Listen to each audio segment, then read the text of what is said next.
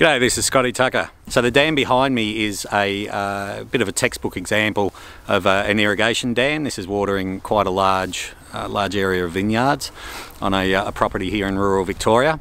And one of the challenges that the client's having with maintaining this dam and the water quality is an excessive amount of aquatic weed coming up from the bottom, which is causing fouling in his suction line, his foot valve.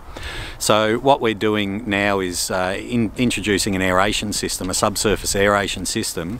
And the reason why we're doing that is to let Mother Nature, bacteria, clean up the sludge and the muck on the bottom that's essentially feeding the weed.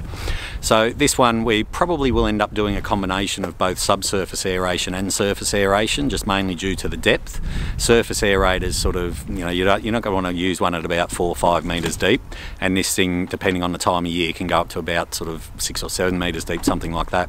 So what we're going to do is introduce a subsurface system to lift all the water from the bottom up to the top, where it can get a gas exchange with the atmosphere, so the nasty gases can come out and the good gases can come in, and most importantly we get oxygen right down the bottom, which is where this good bacteria, you need it to live and thrive and do well.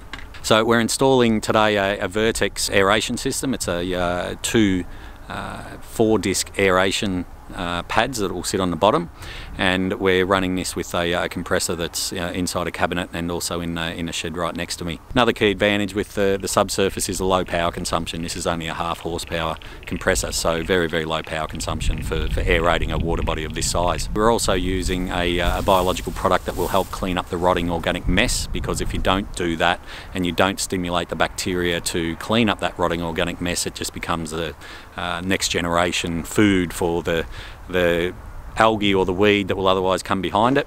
So we make sure that we clean up the rotting mess that's left behind, and that's where sort of a lot of the chemical supply companies won't tell you to do that, because they just want you using more and more chemical.